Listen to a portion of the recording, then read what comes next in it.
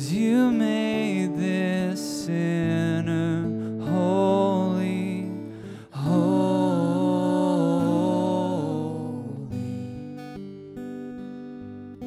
holy.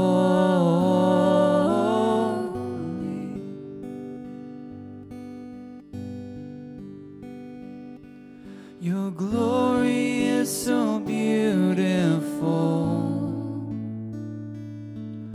I fall onto my knees in awe, and the heartbeat of my life is to worship in your light, 'cause your glory is so beautiful. Your glory is so beautiful.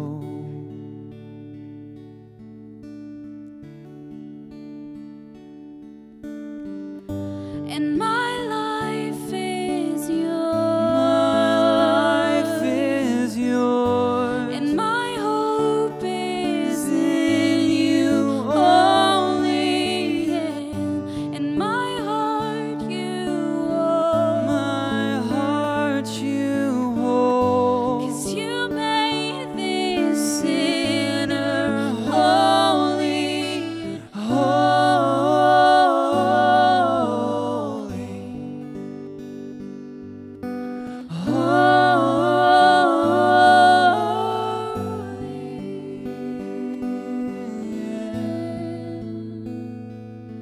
Cause your glory is so beautiful.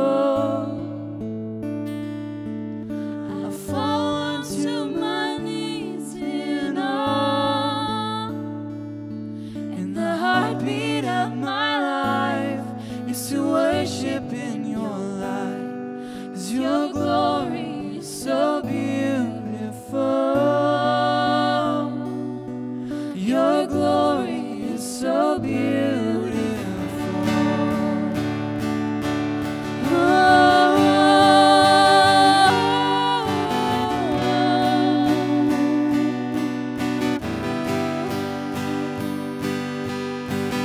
glory, glory, hallelujah. Jesus, you are good. Sing glory, glory, Hallelujah.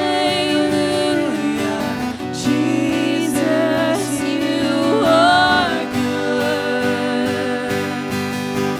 Glory, glory, hallelujah. Jesus, you are good. sing Glory, glory, hallelujah. Jesus, you are good.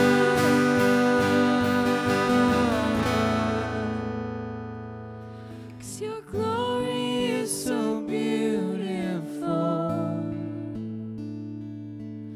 I fall onto my knees in awe,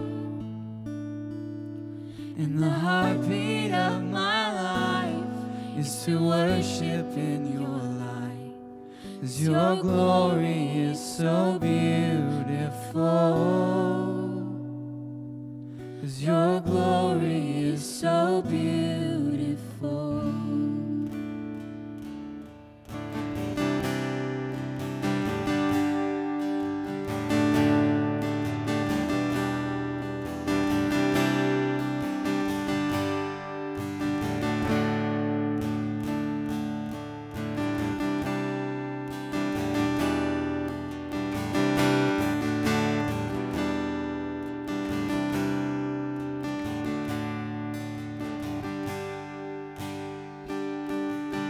The sun comes up, it's a new day dawning.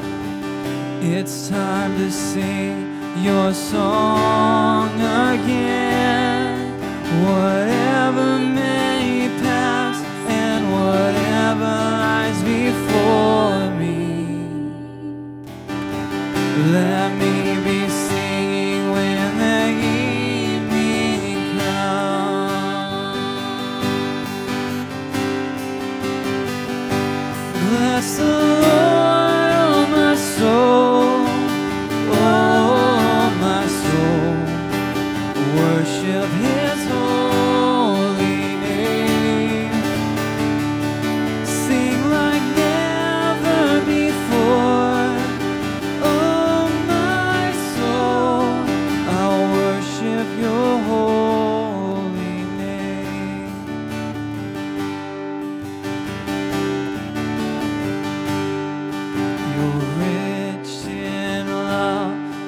you're slow to anger. Your name is great, and your heart is kind. For all your goodness, I will keep on singing.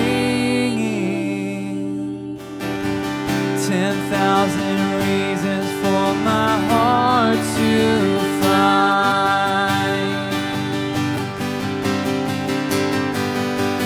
Bless the Lord, oh my soul, oh my soul.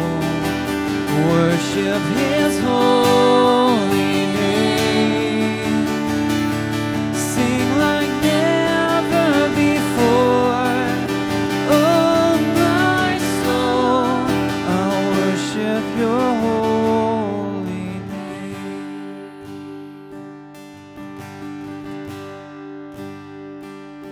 And on that day when my strength is failing, the end draws near and my time has come, still my soul sing your praise unending.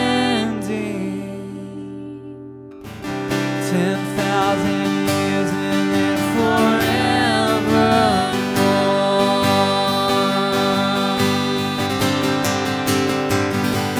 Bless the Lord, oh my soul, oh my soul. Worship His holy name. Sing like never before. Oh my soul, I'll worship your holy name. Bless the Lord, oh my soul, oh my soul. I'll worship His holy name. Sing like never before. Oh my soul, I'll worship your holy name. I will worship your holy name. I will worship your holy name.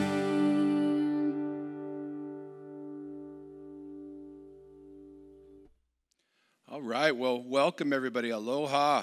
Glad that you've tuned in this morning. We love being able to just still continue on sharing the Word of God through video and through live streaming and Facebook and YouTube. We're so glad that you've joined us today. Today we're going to be looking into John. So open your Bibles to John chapter 20. We're going to look at verses 19 through 31. And some of you are probably saying, wait a minute, didn't Pastor Jason just teach on that on Wednesday? And that's so funny because Jason and I were talking together and we were studying for completely different messages all week. And then all of a sudden we both felt around the same time that God changed the direction and brought us to these passages. And so when I heard Jason's message on Wednesday, I was like, that's exactly what the Lord put on my heart. And he's like, well, bro, you should probably just teach it anyway because there's so much in there. And that's the beauty of the Word of God. It's alive and it's living, and there's so many applications, and it takes us so much deeper than we thought before. You could read a passage over and over and think you got it covered, and then all of a sudden the Holy Spirit takes you deeper. It's kind of like we could take 5 pastors and we could give them all the same verses to look at, and they could all read those verses and preach at different messages completely because they'll touch on the verses that they have. They'll all agree on those certain points, but by the power of the Holy Spirit, each pastor will take us in 5 different directions to show us things that will apply to our lives, that we can be encouraged and grow in the grace of our Lord and Savior, Jesus Christ. And so when Jason taught on Wednesday from these passages, his focus was Thomas the skeptic, the wounded soldier. And he developed this whole thing on the peace of God and the importance of us having the peace of God, that peace that passes all understanding. So what I'm going to look at today is I'm going to be focusing on don't miss church and to walk by faith and not by sight. church is so important, and there's a beauty, there's a blessing when the church gathers together corporately and worships and prays and just something about them all being together and the Holy Spirit moving. I mean, it is such a blessing, and it's important for us to gather together and worship and not to forsake the gathering of the brethren. It's so important for us to gather and give praises to God because something dynamic happens when we all get together. Now, you're probably saying, well, wait a minute. I know we can't meet right now, so we're kind of missing out on that. And I get that. I mean, thank God that we have YouTube and Facebook and we can stream and there's podcasting and we can continue on getting the word out. But what I think I want to say to you is, though, even though you're at home, let's treat it like we were here. So what would you do if you were coming to church on Sunday morning? Well, you'd get yourself up, and you get ready, you get the family ready, the kids, and then you come to church, you bring your Bible, and you turn off your cell phones, and you would be just sitting, and you would be worshiping and praising and just hearing the music and all the voices singing. It would be an amazing thing, and then you'd be attentive to listening to the Word of God. So now that you're at home, did you get dressed up this morning? Maybe you didn't get dressed up. Maybe you're still in your pajamas right now. Maybe you're lying in bed watching this right now and listening to it on the TV.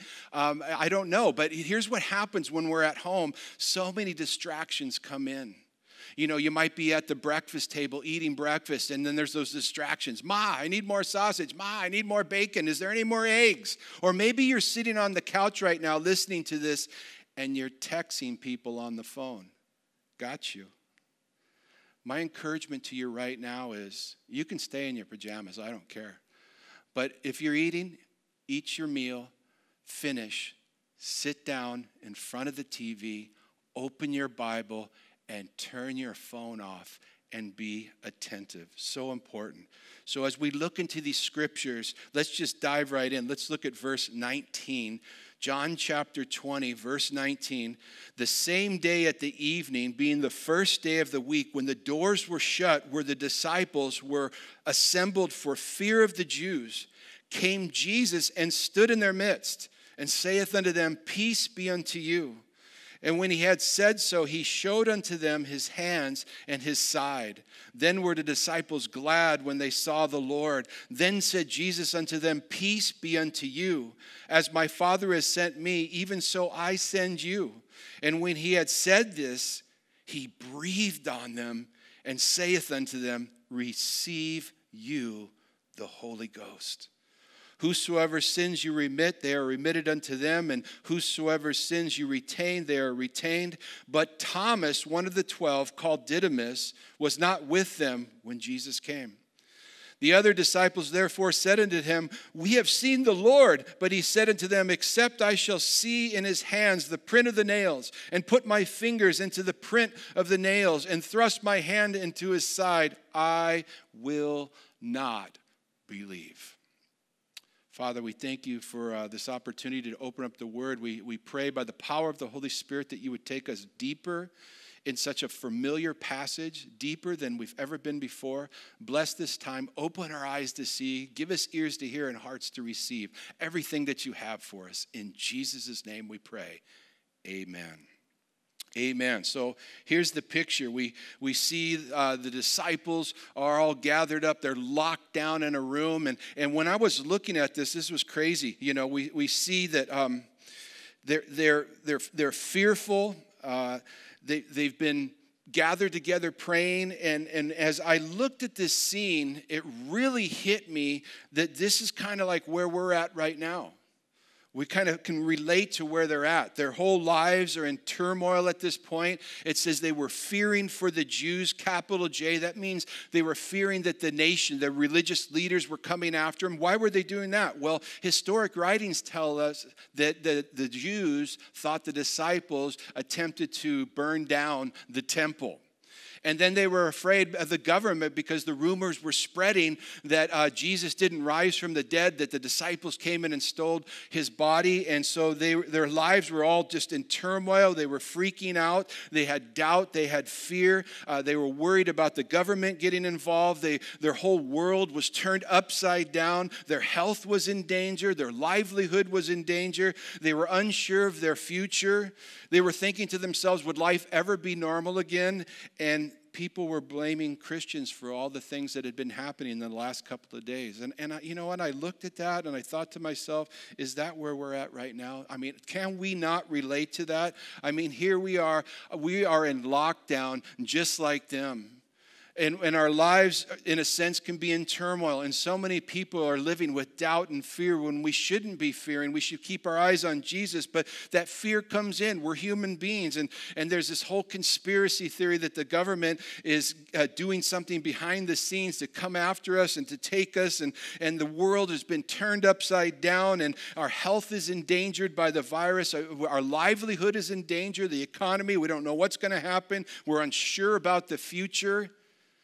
And how many times have we said, would things ever be normal again? And you know what's crazy is that now some of them are blaming Christians for this whole virus. And I just thought, this is nuts. And so as we look at the disciples gathered into this room and locked, we see that Jesus comes in and says unto them twice, peace unto you. Now why did he say that? Why did he say that? Well, Luke gives us a better view of what was going on there. In Luke 24, verse 36, it said, and as they spake, Jesus himself stood in the midst of them, and he said unto them, peace unto you. But they were terrified, they were affrighted, and they supposed that they had seen a spirit. And he said unto them, why are you troubled, and why do your thoughts arise in your hearts? Behold my hands and my feet, that is this is me, it's myself, handle me, and see, for a spirit hath not flesh and bones, as you see me have. And so they're freaking out, they think that they saw a ghost. I mean, he pops in there, he just comes, the doors are locked, everything's shut up, and he just comes right through. Nothing can keep Jesus from coming into our lives. That's what's so awesome. And so he calms him down. He says, listen, it's me. He says, a spirit doesn't have flesh and bones. And it's interesting that he said flesh and bones, because you need to understand, that's so important to understand, because the Bible says that flesh and blood cannot inherit the kingdom of God, but flesh and bone can. See, Jesus was flesh and bone. He was in his glorified body. He was now spirit-driven. He wasn't driven by blood anymore because all of his blood was poured out on the cross. And flesh and blood cannot inherit the kingdom of God, but flesh and bone can. And this is great for us because we are going to have a body fashioned like his. We are going to be in our glorified body, and that we're going to be able to go in and out of places just like what he's doing. And the neat thing is that when we get to heaven, we're going to have flesh and bone. We're going to have our new body. We're going to be spirit-driven and not blood-driven, not carbon-driven, but spirit-driven. And that means that we're going to be able to hold one another. And I say that to encourage you because so many of us have had loved ones go to be with the Lord, family or friends, and that there's going to be a reunion one day. There's going to be a reunion that when you give your last breath on this earth, or Jesus takes us out with the rapture, that we're going to see our loved ones again. And when you run to them to embrace them, it's not like you're going to run right through each other like a spirit. There's going to be something you can tangible, that you can hug, that you can kiss, that you can just embrace. And so we will have these new earthly bodies will be transformed into this new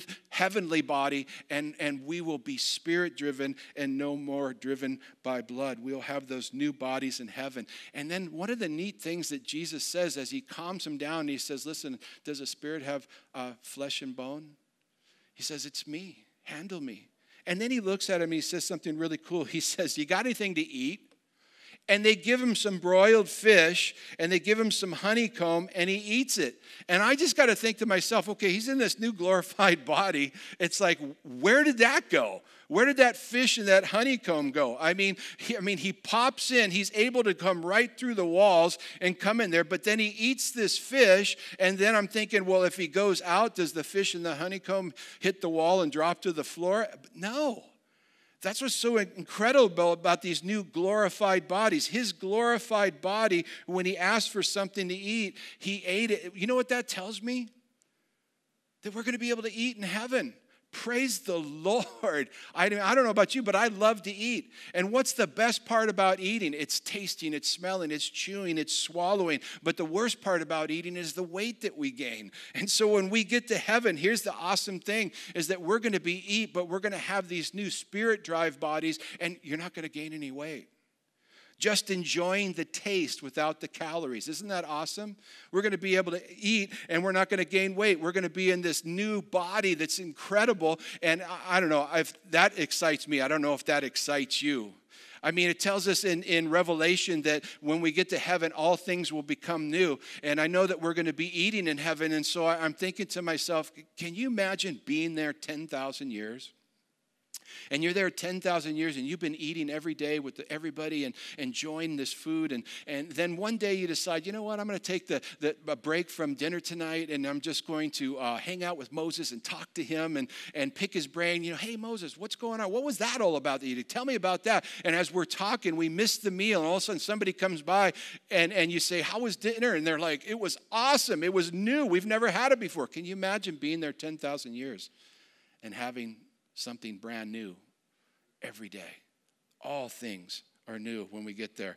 I like the idea that we won't be gaining any weight because I love to eat and just to be able to taste the food and experience it and not add on calories. I know because some of us are just, controlled by working out. We're consumed with the workout and we're trying so hard to get ourselves in shape, and we won't have to worry about that back then. Maybe you're desiring that washboard stomach. I mean, I got a washboard stomach. It's just got a little laundry on top. But when we get there, we won't have to worry about it. So when Jesus appears to them in this room, they freak out thinking that they've seen a spirit, and he says unto them, peace unto you. And in verse 20 of John 20, he says, and when he had said that, he showed unto them his hands and his side. Then were the disciples glad when they saw the Lord. Why were they glad? Well, Luke tells us in his gospel that he opened their eyes, they opened their understanding that they might understand the scriptures. And so he basically opened their hearts up to understand the scriptures because he'd been telling them these things all along. So many times we say, oh, I already know that verse. Or, you know what? We need to hear it again. Because how many times has Jesus ministered to us and told us something, and we say, oh, I'll never forget that, and then we forget, and then somebody reads that verse, we go, oh yeah, I remember that. I was never going to forget that verse.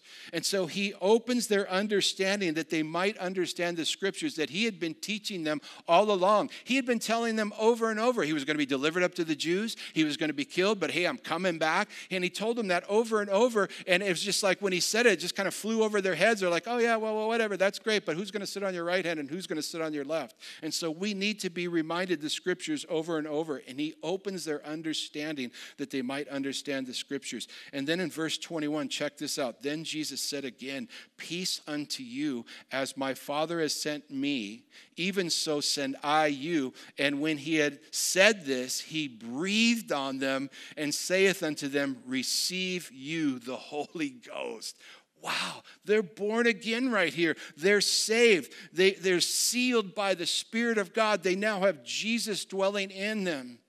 And some people say, oh, no, that's not when they got saved. They got saved at Pentecost. No, Pentecost was when they received the baptism of the Holy Spirit, received the promise, the power and the promise of the Father. Right here in John chapter 20, Jesus breathes on them. They were sealed with the Holy Spirit. They were born again, but he talks about he's going to send them out, and he knows that he can't send them out without the power and the promise of the Father. That was the purpose of Pentecost, the baptism of the Holy Spirit, to receive the gifts and the power from the Father to do all things in Jesus' name. And Jesus had been hanging out with the disciples some 40 days after the resurrection. People were receiving the Lord, no doubt. And here they are sealed. They are born again. Now he says there, as my Father had sent me, so I send you. The Father had sent Jesus into this world with full authority, but now he says, now I send you. And the idea is that he was sent with full authority, but we are sent under his authority. Under his authority to do what? What verse 23 is saying when it talks about whosoever sins are remitted, whosoever sins you remit, they are remitted unto them, and whosoever sins you retain, they are retained. What verse 23 is saying is that we have the authority given to us by the Lord Jesus Christ to tell people, if you ask Jesus for the forgiveness of your sins, you're forgiven. And we also have the authority to say, but if you choose not to ask for forgiveness, you're going to hell. That seems kind of harsh. That's a little bit offensive. You're telling me that if I don't repent of my sins and ask Jesus into my heart, I'm going to hell? Yeah, I am. Well, that's offensive. I get that. You know, we look all through Paul's scripture and we see him trying to minister to people. And he said, I became all things to all men that I might win some. And what he was talking about was the gray areas. He was looking into the culture. He would do whatever it would take outside of not sinning. He would not sin, but he would do whatever it would take to reach people with the gospel. If he was with the Jews, he would eat kosher because he didn't want to offend them. If he was with the Gentiles, he would eat a ham sandwich or bacon and eggs. He was all things to all men that he might win some. But there was one place where he wouldn't budge. There was one place where he didn't care about offending people, and that was the cross. And that was telling them that there's only one way, that Jesus is the way, and that if you repent of your sins and you ask Jesus into your heart, you're going to be born again. But if you reject what Jesus is offering and you fail to repent, you're going to go to hell. The cross is an offense. And you know what? I would rather offend you and see you in heaven than to be your best friend and watch you go to hell. You say, well, you know, what about all those other religions? What about them? I mean, you know, you got all these good people and they're doing great things. I understand that. But listen, you don't get to heaven by being good. You don't get kept out of heaven by being bad. It's not a matter about being good or bad. It's a matter of receiving Jesus Christ and acknowledging that he is Lord, he is God, he is the creator, and asking him into your life. He paid the price on the cross. All you need to do is take the gift of salvation and live forever. I don't care how bad you were in your past, Jesus will forgive you. I don't care how good you are, you're still a sinner and you're falling short of the glory of God. We all need to repent and ask Jesus into our hearts. All these other religions, you got to understand something. Christianity is not a religion. It's a relationship. It's a relationship with the true and living God. Everything else is religion. Religion is man's attempt to right himself with God, and we cannot do it. You see all these other religions, and if you look at them closely, they're all working. They're all thinking that by my efforts, somehow my good will outweigh my bad, and that maybe I'll reach this plateau or reach nirvana or this level. And no, it doesn't work. See, because God will not have you say that you had part in your eternal life. You cannot add to anything that he did. It's not works. You're not saved by works. You're saved by grace. And so when you look at all these other religions, they're trying to earn their way to heaven. You can't earn your way to heaven. There's no way. And even you got these churches that say they're Christians and they're adding to what Jesus did. They said, oh, well, you're saved by faith and this. You're saved by faith and nothing else. Oh, well, you're saved by faith and water baptism. No, you're not. You're saved by faith in being a member of our church. No. You're saved by faith in having our books. You're saved by faith in keeping the law. You can't keep the law. It's saved by faith and nothing else. It's the only way you can be saved. You can't add anything to it. There's a lot of good people out there, but they need Jesus Christ. You say, listen, when you talk about other religions, it's an offense, but you got to share that Jesus is the only way, that people need to acknowledge the Creator. You know, Buddha said this. He said, I knew a way. And Krishna said, I saw a way. But Jesus said, I am the way, the truth, and the life, and that no man comes to the Father except by me. You say, well, that sounds pretty narrow. Yeah, it is. The way to eternal life is a narrow gate, but broad is the gate that leads to destruction, and many go that way. The way to salvation is narrow, and you shouldn't be marveling that there's only one way. You should be marveling that there is a way, and Jesus made a way, and it's narrow.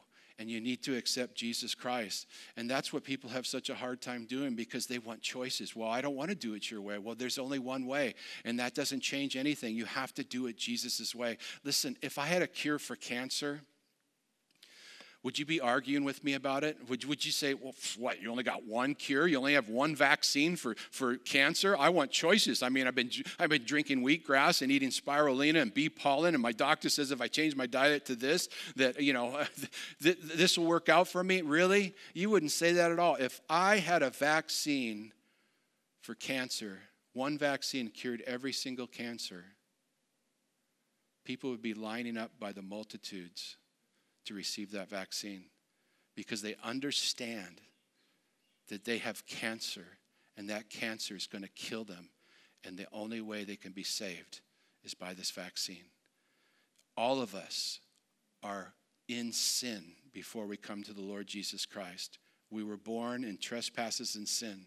We were all dying from the cancer of sin, but Jesus is the vaccination. Repent of your sins and receive Jesus, and you'll be saved. You will be born again, and you will have eternal life. In verse 24, he says this, but Thomas, one of the 12, called Didymus, was not with them when Jesus came. And the other disciples therefore said unto him, we have seen the Lord. But he said unto them, except I shall see his hands in the print of the nails, and put my finger into the print of the nails, and thrust my hand into his side, I will not believe. And after 8 days again, the disciples were within, and Thomas was with them. Now this is interesting. Thomas wasn't there when Jesus came the first time. And now the disciples come and they tell him, oh, we've seen the Lord. And he is upset. He says, listen, I don't believe it. I don't believe it. I got to see it for myself. And unless I can put my finger in his hands and thrust my hand into his side, I will not believe. And you might say to yourself, this guy is stubborn. These are the guys he's been hanging out with.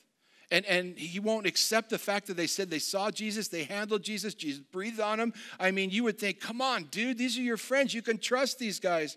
And it's funny because I was talking with my wife about this scripture, and Anna said, she was saying, well, I just feel like he was hurt, that he somehow felt left out, And you know what? That's a good observation because I think she's right. I think that he was hurt. I think that it was the idea that wow, you mean Jesus came to you guys and he didn't wait for me to get there? And why didn't Jesus come to me? And how come he came to you and how come he breathed on you? I mean, what am I? Am I chopped liver? I mean, I was doing ministry with him for 3 years and I was there with you guys. I mean, I was around all the time and how come I missed out? And maybe that's what he was feeling. But the point is he wasn't there. And my point is this, we never know what we're going to miss when we miss church. Thomas missed Sunday evening service, and he missed Jesus. Now, I hear people say to me all the time when I tell them, you need to go to church. There's an importance of that. And I have them say to me, well, I don't have to go to church to be saved. And I go, well, you're right. You don't have to. I mean, church doesn't save you. You're saved by faith and faith alone. And then people will say, well, Jesus is always with me. And I say, yeah, I get that. He'll never leave you nor forsake you. But here's something you need to understand. Notice that Jesus didn't go to Thomas's house. He went where the believers were gathered. There's something very special about when the believers get together corporately and they worship and they pray and they read the word. The Holy Spirit is moving. There's a dynamic there that you can't get sitting by yourself. Oh yeah, Jesus is always with you, but there is something that happens when we get together and we worship the Lord Jesus. Notice that Jesus didn't go to Thomas's house. He went to where the believers were hanging out. You need to come and hang out in church. It's so important. And I know it's hard to get to church sometimes. You don't feel so good. Everything didn't go right that day. But I'll tell you what, I can't tell you how many times that I have been bummed out and burned out and made myself go to church, forced myself to get there. And then once I was there, I left just feeling lit up. I just left with joy. I felt encouraged. And I was so glad that I had come. Here they were gathered and Jesus showed up, but Thomas wasn't there. He missed out. And what did they do? They rubbed it in. They said, Thomas, you missed it. Jesus was here. We handled him. We got to see him. We ate with him. He breathed on us. We received the Spirit of God. We now have Christ dwelling in us. And all the disciples were just, rubbing it in a sense. And Thomas wasn't going to miss next week, because look at verse 26. In verse 26 it says, and after 8 days again, the disciples were within, and Thomas was with them. There it is. He wasn't going to miss out on that. You know, when we see people who have missed church, you know what we need to do? We need to rub it in a little bit. Oh, girl, you missed it. Oh, worship was off the hook. I was crying like a baby. And the message, oh, you missed the message. It was so encouraging. I just left with so much joy and gladness in my heart. Oh, you should have been there. Rub it in. Why? Because it works. Oh, Thomas, you should have been here. Jesus was here. We received the Spirit. Oh, we ate with him. We held him. It was beautiful. Now where do we see Thomas? We see him in church. You know, Hebrews 10:24 says this. It says, let us consider one another to provoke unto love and good works. Let me read that. Let me paraphrase that. Let us consider one another to rub it in unto love and good works. To provoke unto one another love and good works, not forsaking the assembly of ourselves together as the manner of some is, but exhorting one another, and so much the more as you see the day approaching. The day's approaching. Jesus is coming. We need to get ourselves ready. Verse 26 says, then after 8 days again, the disciples were within, and Thomas was with them. Then came Jesus, and the doors being shut, and he stood in the midst of them, and must have freaked them out again, because he says, peace unto you again. I mean, it's a little frightening when somebody just pops out of nowhere, right? Then he says to Thomas, reach hither thy finger, and behold my hands, and reach hither thy hand, and thrust it into my side, and be not faithless, but believing. I love that. I love that. Jesus comes in right through the walls, and he's standing in their midst, and Thomas is there. What a scene this must have been. He says, peace unto you. They all calm down. They all look at him. And then Jesus looks at Thomas. I mean, what a scene that must have been. He looks over and he stares at Thomas, and all the disciples must have just went, he's looking at you. And then they're looking back at Jesus. What's he going to say? And Jesus is like looking at Thomas, and he's like, Tommy boy, here you've been talking about me. Look, here's my hands. Put your fingers in the nail prints. Thrust your hand into my side. You know what's amazing about that? That is exactly what Thomas said to the other disciples when they were telling him that he missed out. You know what he was doing? Jesus was teaching them a valuable lesson, that even though you don't see me, I'm with you. He'll never leave us nor forsake us. He says, I am with you always. And even though we don't see him, he's with us. And when he said the exact same thing that Thomas had said to the disciples, they realized at that point, we didn't see him here, but he heard everything. How many times do we miss out because of a lack of faith? How many times do we lose our peace because of a lack of faith? Thomas was lacking faith. He had to see in order to believe. He felt like he missed out. He didn't have a peace because of a lack of faith. And so many times, that's why it's so important for us to strengthen our faith. Because we don't receive the blessings of Jesus without having the faith to walk out on the water, to get out of the boat and step onto the water. You think about the children in Israel. They did not go into the promised land that Jesus had for them because of a lack of faith. He brought them right to the border. He said, go on in. They're like, no, there's giants in the land. They're going to destroy our children. They're going to eat our children. Oh, we can't do that. And because they failed to go in, he said, you know what? Because of your unbelief, because of your lack of faith, you are not going to go into the promised land. You will perish in the wilderness. But your children that you were afraid for, they're going in. We need to walk by faith and not by sight, especially right now. We got to stop looking on the horizontal. We just got to stop looking at the government and our economy and everything that's going on around us, and just settle down and look up and keep our eyes on Jesus. It says the just shall live by faith. We are saved by faith. 1 Timothy 6:12 tells us that we are called to fight the good fight of faith. Listen, without faith, we cannot please God. Now, you might be saying right now to yourself, I have a lack of faith. I have no peace. How can I get more faith? I'm glad you asked. Romans 10:7 says, faith cometh by hearing, and hearing by the word of God. So how do you get more faith? Read your Bible. Study to show yourself approved. Well, I don't understand the Bible when I read it. I don't care. Just read it.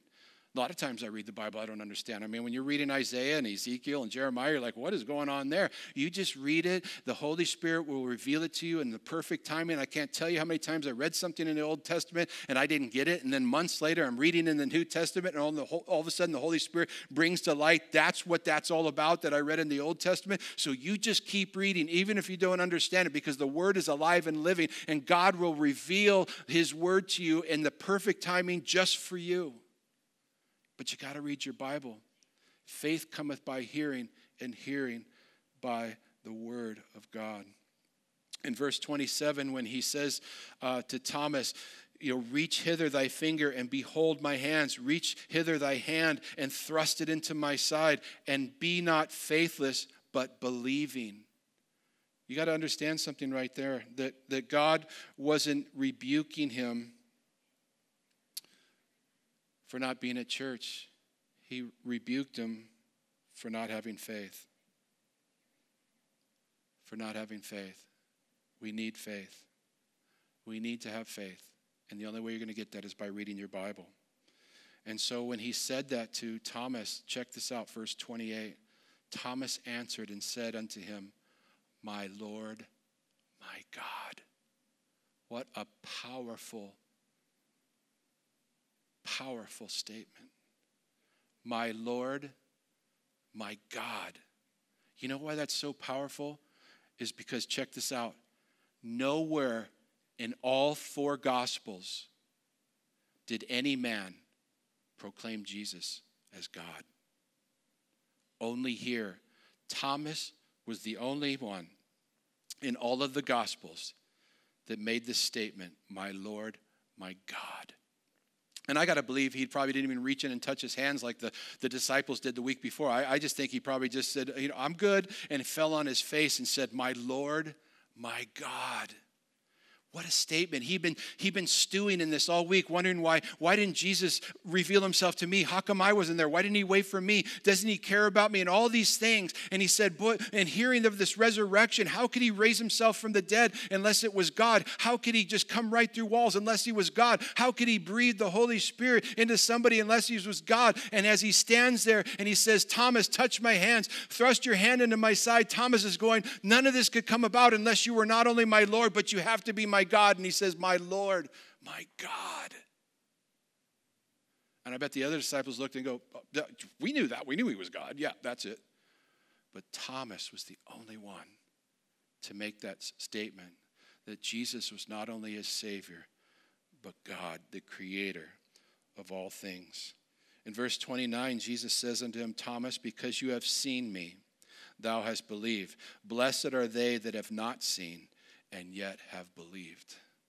Wow, Thomas, you saw me, and because you saw me, you believe. But there's a blessing to those who haven't seen Jesus and believe. That's for you and me. There's a blessing that you and I have that the apostles and the disciples in Jesus' time will never have. We will have this blessing throughout eternity. They'll have other blessings. But this is a blessing that only you and I enjoy because we believe without seeing. In John's first epistle, 1 John, he says, many had seen, many have heard, many have looked upon, and have handled of the word of life. And you look at that and you go, well, that's not us. I mean, we didn't get to see him like the apostles did. We didn't get to hear him speak like all the other people did. We didn't get to look upon him as he was on the cross or as he came out of the tomb. We didn't get any of that. But you know where we fit in is that last part, that handled of the word of life. That's us. See, Jesus Christ is the Word. He is the Word, and this is the Word of God. And every time we pick this up, we are handling the Word of life. Jesus says, because thou hast seen me, thou hast believed. Blessed are they that have not seen and yet have believed. And many other signs truly did Jesus do in the presence of his disciples, which were not written in this book. But these are written that you might believe and that Jesus is the Christ, the Son of God, and that believing you might have life through his name. Do you believe today? Do you realize the road is narrow to Jesus, that there's only one way? Are you dying from the cancer of sin and you haven't asked for forgiveness? Why don't you ask for forgiveness right now in your heart, to repent of your sins and ask Jesus into your heart and receive the gift of salvation right now? Just pray, Lord, forgive me of my sins. I believe you did what you did for me, and I trust in you. Save me now. And if you did that, you become a child of God. Now I encourage you, walk by faith and not by sight, and don't miss church. Let's pray. Father, we thank you. You're an awesome God. We put our trust in you, Lord. Help us to keep our eyes on you and not to look at our storm, but to look at you. Lord, thank you for always hearing our prayers, that we can come to you at any time. Thank you for your blessings of your word. We give you all praise and glory. In Jesus' name, amen.